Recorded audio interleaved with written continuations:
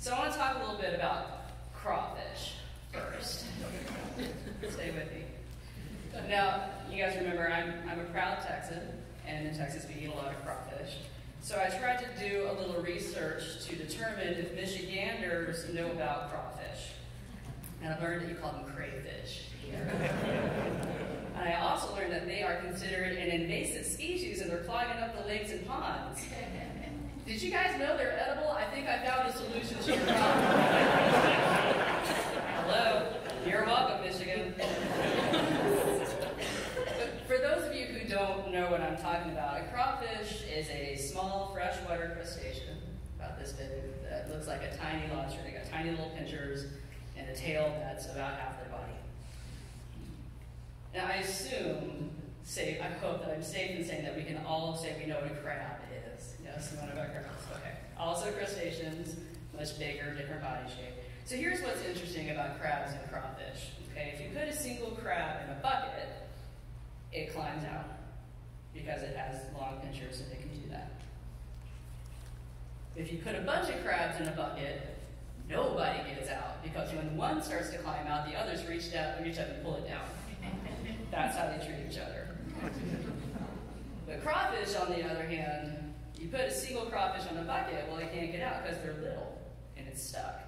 But if you put a bunch of crawfish into a bucket, they make a chain up the side of the bucket and back down. The net sergeant knows what I'm talking about. Yes, up the side, back down the outside of the bucket. They all get out by making a chain holding onto each other's tails. That's how they do. I've seen this, and maybe that has to in grocery stores in the South in March. It's hilarious. It's just overrun with crawfish. Yes. The crabs keep each other down. The crawfish help each other out. Literally. And this is my favorite illustration of universalist theology. It so clearly demonstrates how we can create heaven and hell with how we treat each other.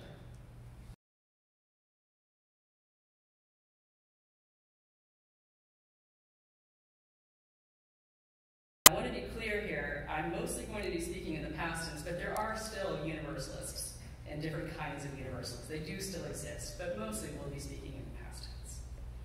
Universalists believe that Jesus had redeemed all souls in hell and then had sealed it so that no one else would ever go to hell. And all people, regardless of when, where, or how they had lived, were saved through that action. Salvation was universal, hence the name Universalists. Now they believed in sin, had a theology of sin and punishment still, but they believed that sins were accounted for in this lifetime rather than in an afterlife. They were influenced heavily by reason and science, and believed strongly in cause and effect. They concluded that a wrong committed in this lifetime logically created a debt that would be owed in this lifetime. And this is where we find the main schism in Universalist theology. What about people who didn't know what they did was wrong? Or something bad happens to them, they have no idea why it is happening to them. What about people who die before they can pay their debt? What about people who simply refuse to be held accountable in this lifetime?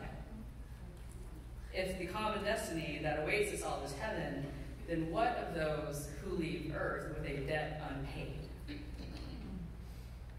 The answer to these questions created two schools within universalism. We'll start with the ultra-universalists, who refuse to accept that anything could separate humans from the love of God.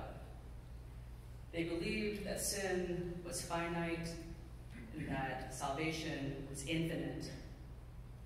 And they believed that the love of God would reconcile all of our earthly actions. Their teachings, and this is my favorite, were called death and glory. Meaning that no matter who you were, or what you had done, the second you died, you entered heaven. Do not pass go, do not collect $200, go straight to free parking forever.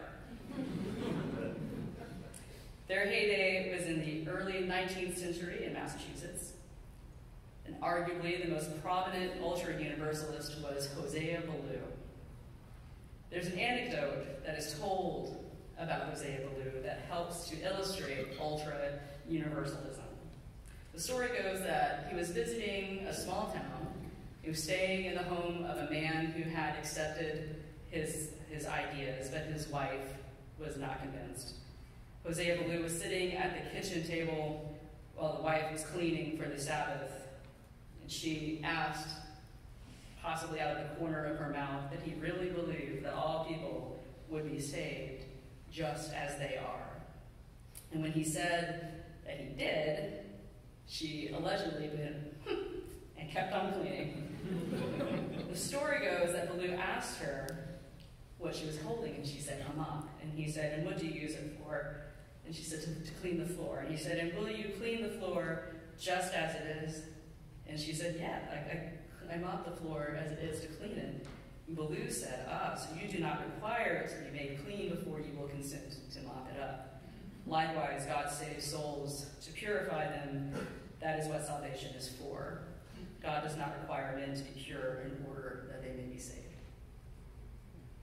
For Ballou and other ultra-universalists, salvation had already been granted to everyone without exception, without any exception at all. Death and glory. The other type of universalism is restorationist universalism, which was popular in the late 19th century and the first half of the 20th century across the country. Like the ultra-universalists, restorationists believe, unlike, the big difference between them was that ultra-universalists believed that you went straight to heaven. Restorationists believed in a situation like purgatory. They thought that after death, you might go to an in-between place in order for your soul to be rehabilitated before entering heaven. Yeah. Charles Skinner, who we heard from in our first reading, was a restorationist universalist. Here we find a very different version of universalism than what was presented by Ballou. The restorationist universalists really emphasized the importance of character development and rehabilitation. We get into the old debate here of salvation by faith or salvation by works. I promise I'm not going to talk about it too much, but I think it's interesting, Joe, though, just to know that the Universalists existed because they came up with a third solution here. Instead of salvation by faith or salvation by works, they believed in salvation through character development. This is how they solved the question of how people from other faiths and no faith at all were included in their program of salvation. It's what modern Christians call the Gandhi question. Can Gandhi be in hell? No. The Restorationist Universalists believed that salvation was extended to all, but that God and humanity still needed to be reconciled. The Ultra-Universalists believed that all of that reconciliation work was done by God. The Restorationists believed that it was done on both sides. Humanity worked towards that reconciliation by building heaven on earth. It was our job to create the social conditions that exist in heaven so that all people could live a life free from the societal ills that cause sin, poverty, war, addiction, ignorance. The idea of using character development to create heaven on earth has its merit. We can be proud of the work that our forebears did to reform prisons, hospitals, and schools, as well as to promote abolition and women's suffrage.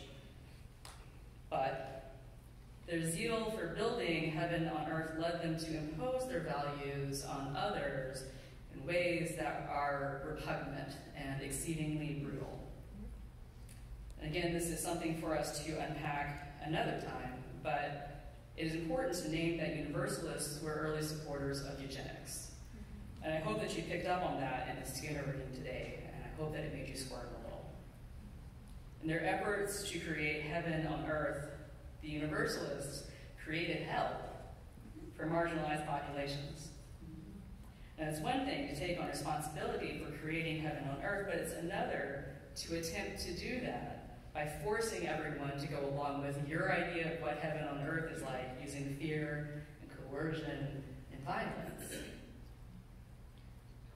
The 20th century restorationists illustrated some of the shortcomings of universalism. One is the arrogance of a belief system that includes all people, places, times, and cultures with no opt-out feature. It was meant as an extension of something that was sweet and lovely, but nobody likes to find out that they are a minor character in somebody else's passion play. And then when Reformation became a part of universalism, that lack of consent became particularly poignant. The second major flaw of universalist theology is that it inherently appeals to the privileged.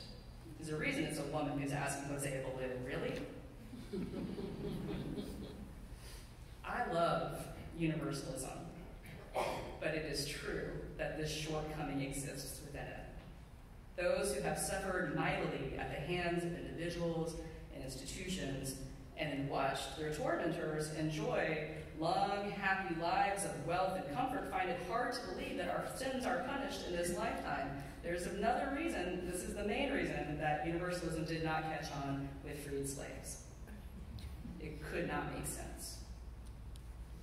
Universalism has its merits, and I don't think it should be anathema to us, but we need to be careful in how we handle this part of our legacy.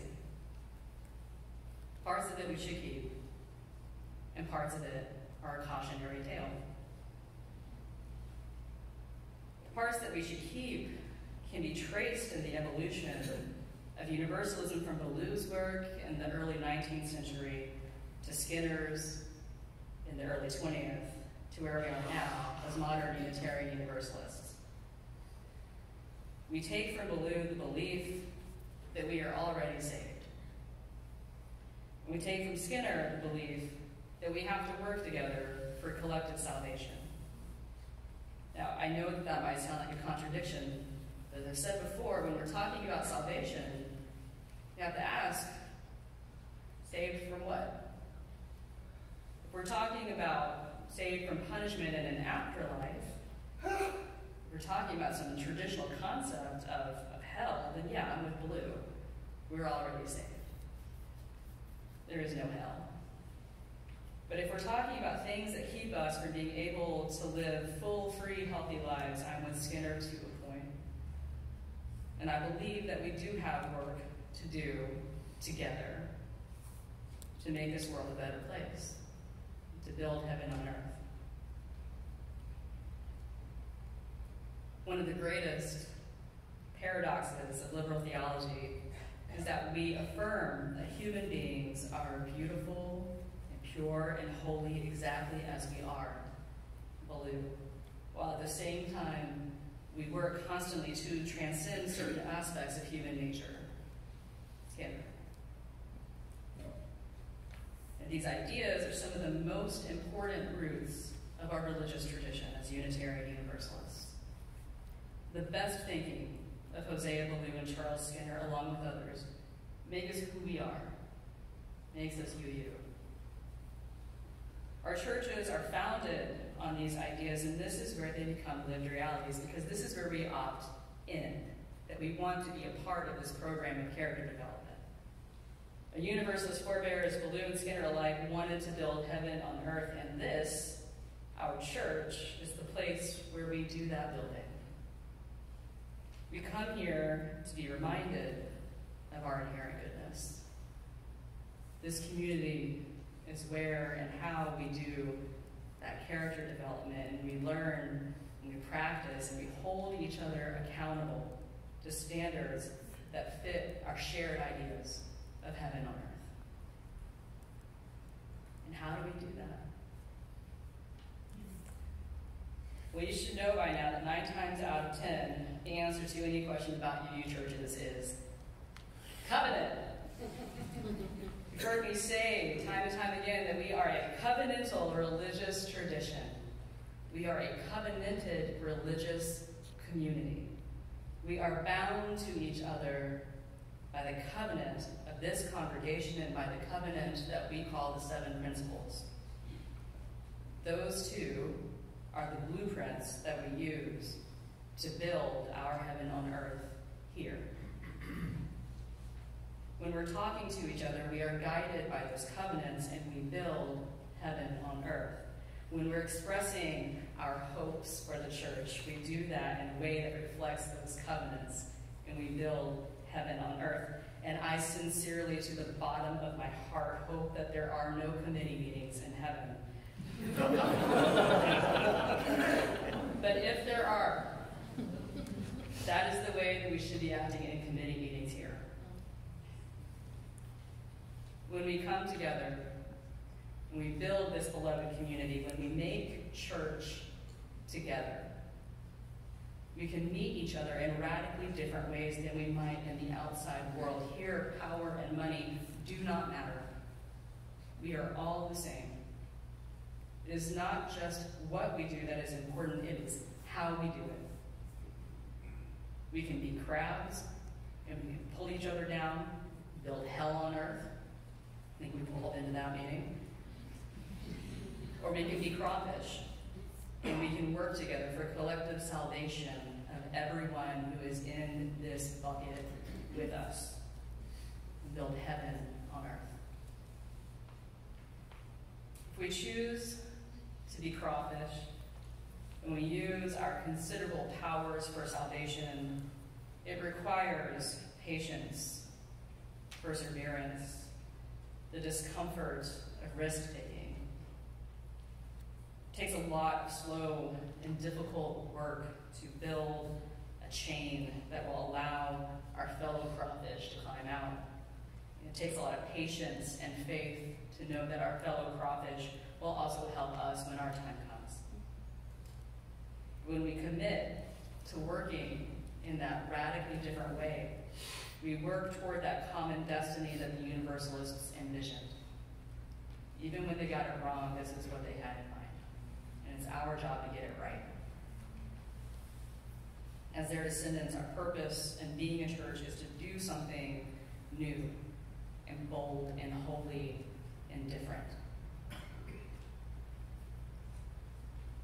Building heaven on earth through the way that we treat each other and how we make this church together, it takes all of us. I don't know what happens when you put both crawfish and crabs in the same bucket, but I imagine it is not pretty. Each of us has a role to play in determining what it is like to be a part of Birmingham Unitarian Church. Every single thing that we do in these walls or on behalf of this community contributes to that building or dismantling of our slice of heaven on earth. It is our actions and our choices that bring about heaven or hell right here, right now. So let's choose wisely. Let us be motivated, first and foremost, by kindness. Let us show love, mercy, and grace to one another today, now, and always. May it be so.